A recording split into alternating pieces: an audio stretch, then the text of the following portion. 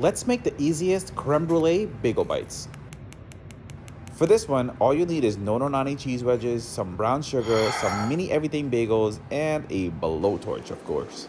Now, we've seen people use cream cheese for this, but we prefer these cheese wedges because they smear like a dream, they're creamy and tart in all the right places, and they're a super unique find. These little bites are perfectly sweet, crunchy, creamy, carby, and let's be real, who doesn't want to say that they had crème brûlée for breakfast?